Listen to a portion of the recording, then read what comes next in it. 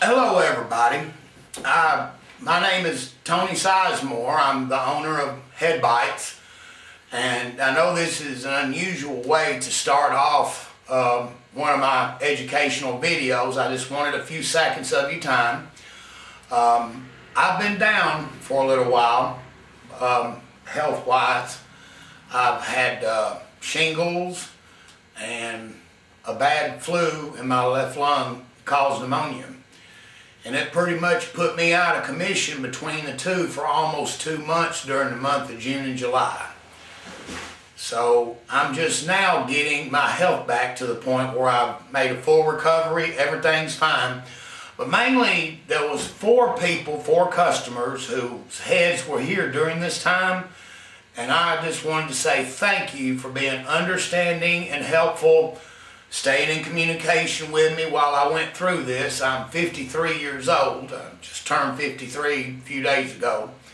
And I pretty much never been sick my whole life, but you know, we get older, things happen, and I couldn't believe it happened right here when I was in the middle of doing something I have wanted to do my whole life, which is share my secrets, the stuff that I've learned to a point, and show y'all these things of my life.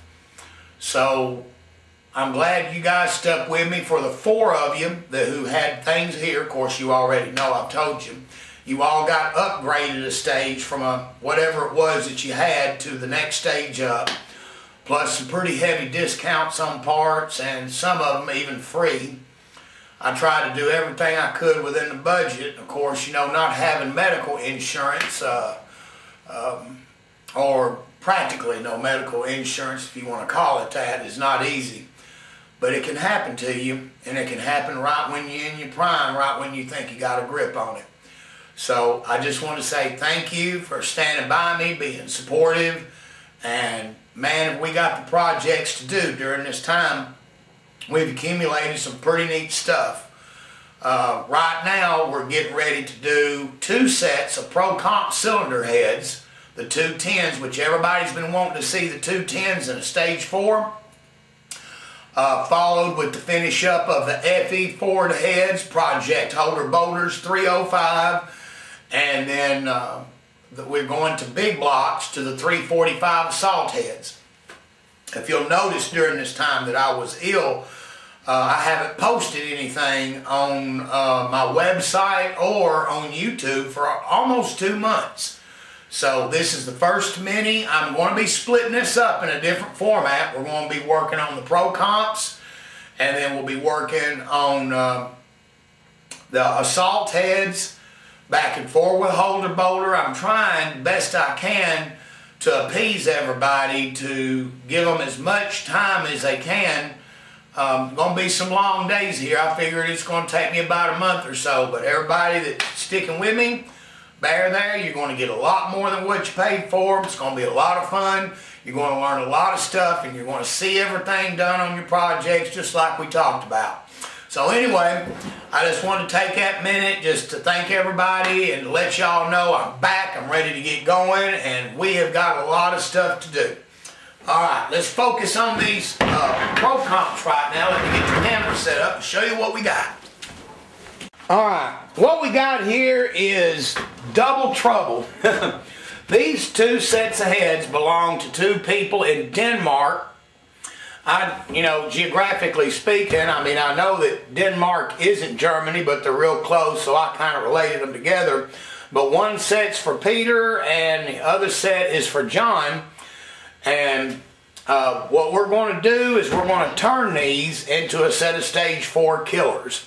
I'll be doing both heads at the same time, which that makes for a lot better consistency. Always remember that when you're doing this, if you ever have a situation where you can do 2 pairs of heads that have the mods that are identical, you are so much better off to do them side by side, because what it will do, because you're making each cut and each port in a certain position, it makes them so much more equal and precise. It has for me anyway. So The main difference between the 190 and the 210s that I have seen is that the 210s are a raised runner cylinder head. Okay. Looks like it should be a bit taller here. I haven't put the Brzezinski plate on it yet. But let's go ahead and start now. We're going to take the Brzezinski plate. We're going to glue the heads in, dichroom them, and see what all... And what I'm getting ready to do is I'm going to make an unusual mixture out of a 190cc ProComp using 1206 Felpro imprint. The engine originally is going on a 350 cubic inch, but later will be used on a 383 on one pair. Therefore, I'm going to set both of them up for the same ports, which are 350 cubic inches. But we want a little more out of them than the 1205 Felpro, so we're going to raise the roof and do some other mods. This is unlike the 190cc's that I done a while back that was for a 327 cubic inch motor, in that our window is going to be a lot bigger than the 1205 print. So the two things that are different in this deal is going to be the 1206 entrance raising of the roof, also going to a 205 160 valve. Now, the sole reason we're going to a 205 valve, you're going to see here shortly, is to get rid of this awful hump underneath the seat and the head where it makes a transition of the bowl, which can cost a lot of CFM. It's just totally wrong underneath there. But first, let's get some close-ups of the Brzezinski plate and the Felpro 1206 gasket, because it's got some alignment issues that I wanted to bring into focus here, okay?